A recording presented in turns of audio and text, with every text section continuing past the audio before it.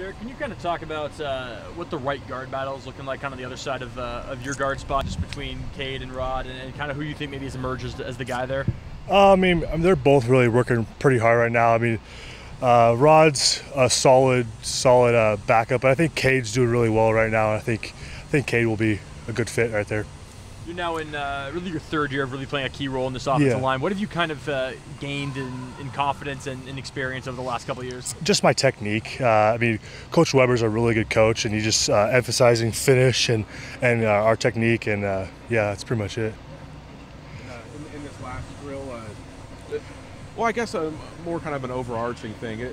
The front seven, the guys you're going against, have they taken a considerable step forward in your eyes? Oh, I think so. Yeah, from last year.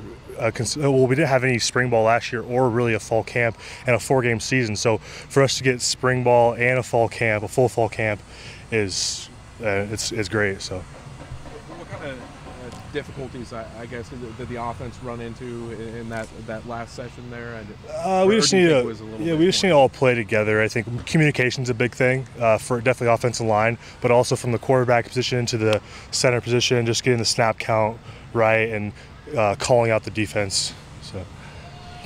We're doing a story kind of on tattoos and ink, and you got one on there. Yeah. What's the? Oh, it's your last name. Yeah, it's my last name. Yeah. Who do you think has the best tattoos on the team? Oh, there's so many people that have good tattoos. I like Abe's a lot. I mean, obviously they're really cool. I know Liam's getting some. Brian has really cool, but like all the defensive players pretty much have tattoos. So. Yeah. Is the Kingston just the lone tattoo you have? Yeah, that's my only one. I'm eventually gonna get a sleeve probably, but money. So. With the three running backs that are sort of rotating and splitting a lot of the reps, is there anything as a lineman that you have to alter in your blocking for them, or is it pretty standard? It's pretty similar for everything. I mean, Max is going to be a little more outside cuts more. Nakia is a straight downhill. Same with Dion. Dion can do both, so it's just pretty much all the same.